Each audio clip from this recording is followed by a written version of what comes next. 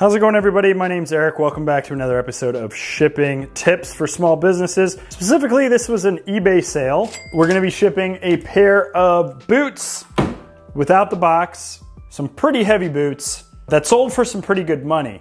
Now, there's multiple ways to do this. There's multiple ways to ship it. This is just one way that I'm showing you to hopefully help somebody out there that doesn't know a whole lot about shipping, and I encourage you to watch this video as well as the playlist about shipping tips linked in the description as well as in the corner. Thank you guys so much for watching. If you haven't already, please give the video a thumbs up. If you haven't already subscribed to the channel, consider subscribing, and let's get into shipping these boots. These are pretty heavy. One boot weighs 2 pounds, 4 ounces. So both boots are gonna weigh about 4 to 5 pounds.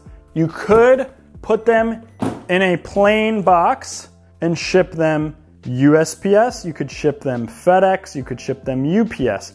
However, because the buyer that bought these is a PO box, I'm limited on my options on shipping. I'm gonna be shipping them USPS priority mail. And hopefully they're going to fit in this flat rate box right here. This is a medium flat rate box, long and narrow one. It's probably going to bulge a little bit, but that's okay. And this will ship for about like 12 or 13 bucks. We're gonna create the bottom of the box by folding it in, taking off this adhesive, and then folding it down. We're gonna take boot number 1, we're gonna put it in the sole side down. We're gonna slide it in and get it down as far as we can down. The sole is basically, it's bulging a little bit, but it's all the way against this side.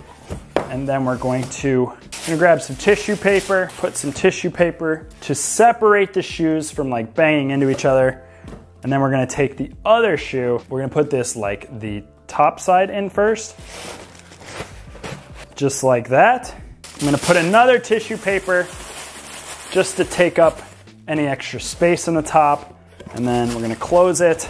Now you can see it's bulging a little bit. I don't trust this adhesive, so I'm going to grab some tape to secure those sides down. I'm on eBay picking my shipping. I'm on carrier packaging. Flat rate shipping, they don't call it a medium flat rate box because it's under flat rate shipping. I guess they just call it medium box. We're gonna pick that. It's actually, oh man, it's gone up in price, $13.75. So I'm paying $13.75 to ship those priority mail. That's okay. We're gonna purchase, and then I'm gonna print it with my thermal label printer. These don't use ink or toner, they just use heat, and it does it on a nice adhesive backing, as you'll see in a second. You don't have to use a thermal printer. You can use an inkjet, can use a laser printer, no problem. You'll have to tape your label onto your box. But because we got a fancy label printer, we're gonna grab our label, we're gonna peel it off, and we're just going to stick it right on the box and make sure we have some good adhesion.